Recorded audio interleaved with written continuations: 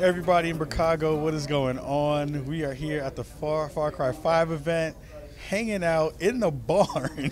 Literally. Literally in the barn, hanging out. It's me, Ka, it's Tanya here, and Drew. We have Drew, the lead writer on the team. Give the folks at home a little bit of information about you.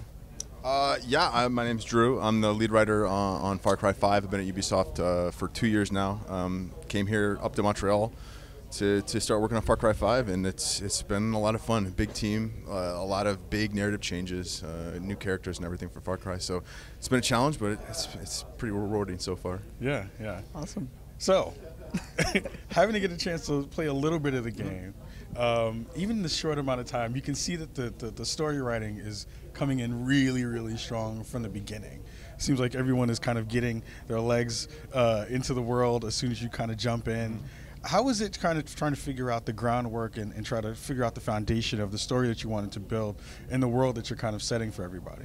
Yeah, I mean, the big goal for us was to have a big, strong, bombastic opening. The pedigree of FarCry is always an opening that sort of starts mundane and quickly goes awry.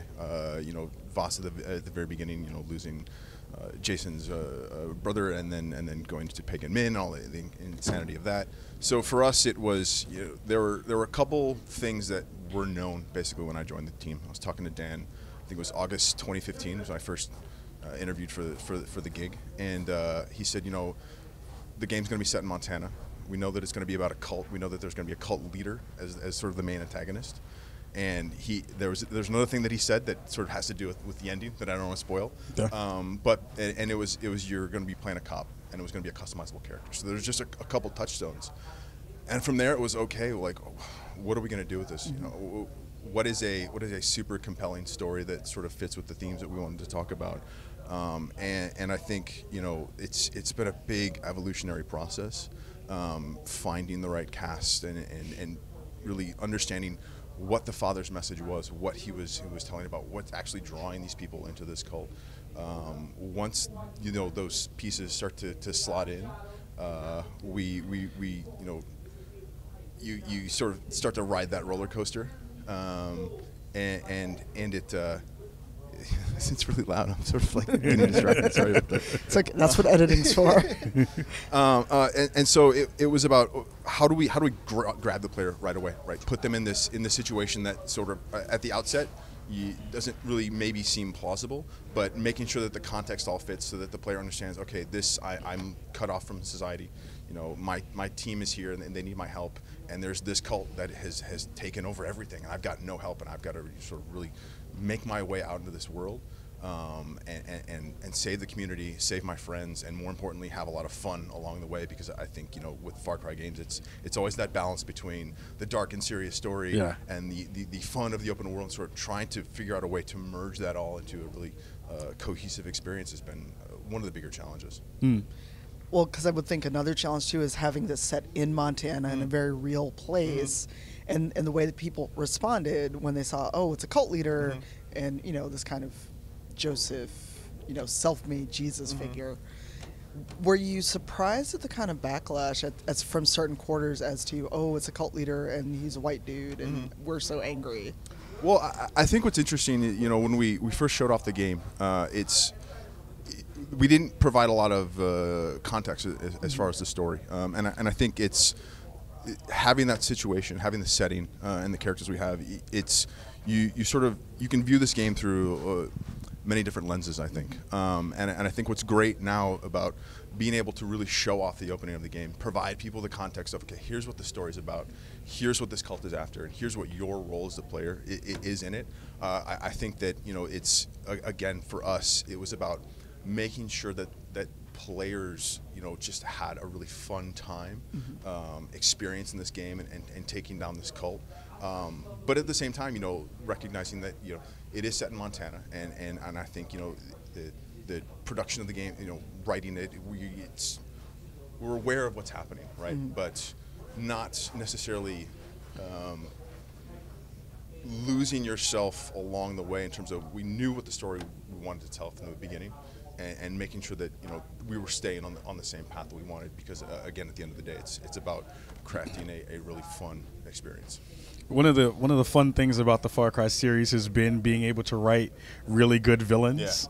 Yeah. How fun has it been to be able to write someone who is this over the top and just nuts and going all out? It's been great, and again, the character didn't really take shape until we found Greg.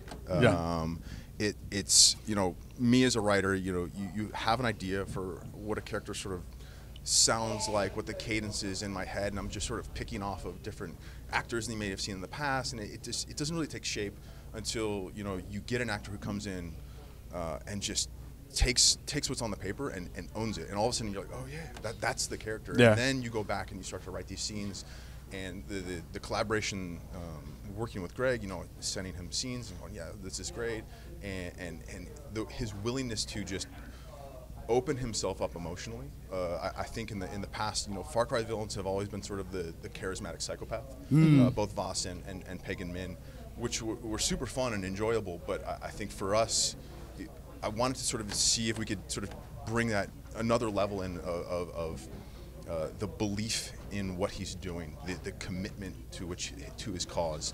I mentioned to Dan early on, I was like, Far Cry's done the charismatic psychopath. I want to see, can we make a villain can we get a villain to cry and have it be believable?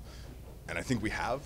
So I think the emotional arc that the character goes on is something that people probably aren't expecting, but it's something that now that it's done, we've seen everything, we've got the process, like, okay, I think we did a really good job, and I think people will be pleasantly surprised at sort of the shape that the villain takes this time.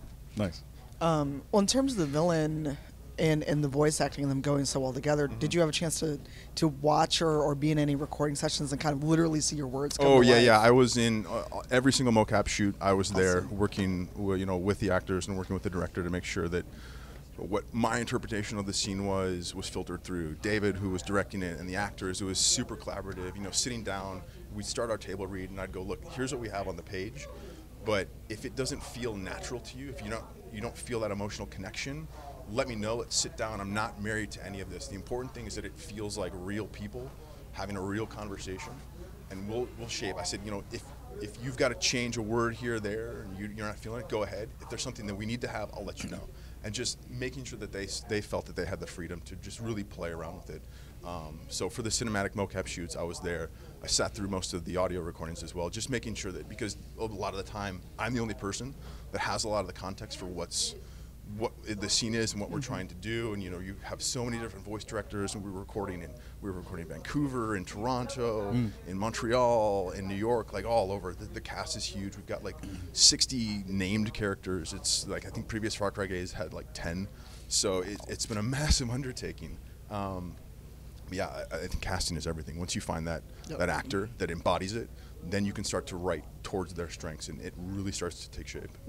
Last question before we let you go is how do you figure and how do you kind of balance out when you're starting to write the story of how you want to have the conversation between the gameplay team and the writing team kind of mesh? And have you figured out and how you feel like there's a good connection between the two teams and how this particular story is going to get shared out? Yeah, I mean, that's always the biggest challenge in games, right? And it's not just us. It's not just the narrative team and the gameplay team. You're talking about the player. And I think that the way that the structure has changed in Far Cry 5, it's so non-linear. After that opening that you guys played, you're really allowed to go anywhere and do anything in any order. And so all of a sudden, as a writer, you're giving up a lot of authorship in terms of the cadence of the story. And also kind of the tone, because we've got characters that are very sort of fun and wacky, and then there are ones that are more serious and tied to the sort of main storyline of the cult. And in a traditional sense, you go, oh, this isn't going to work. But I think putting that into the hands of the players to say, what type of experience do you want to have? Right. I think it's more empowering, and it's for people who just kind of want to come home at the end of the day and blow off some steam. If we're forcing you into this situation that's this dark, oppressive cult all the time, maybe it's, okay, I don't want to play that. Where if you pop in and you're like, you know what, I just kind of want to go have some fun and blow shit up today with Herc or with Sharky, go ahead and have that experience. So it's, the collaboration between the gameplay team, it's always about fun first. Yeah. Right. So making sure that what they want to do in terms of the core elements of the game are there, and making sure that, for me, it was a lot about, saying, okay, we're going to embrace what you guys want to do, but it's just making sure that contextually everything fits together, right? And so the open world activities and even the small side missions, everything is tied to taking down this cult. Whereas in the past, I think you would have had elements that you go, I don't understand why I'm doing this quest, because it doesn't seem like it's tied to my main mission at all. Even trying to figure out small ways where our ridiculous missions still in some way in that character's mind is tied to taking down the cult. It just makes things feel a bit more cohesive, even though the sort of the tonal scale is can sort of swing back and forth a bit. Nice. Drew, thank you so much for coming and hanging out with us. Yeah. Everybody at home, I think that the story is well in hand. I think you have nothing to worry about. Having a chance to play a little bit, I'm sure we can both say that things are going in a really cool direction. So, again, thank you, Drew. Thanks. And everybody in Chicago, we'll see you in a little bit.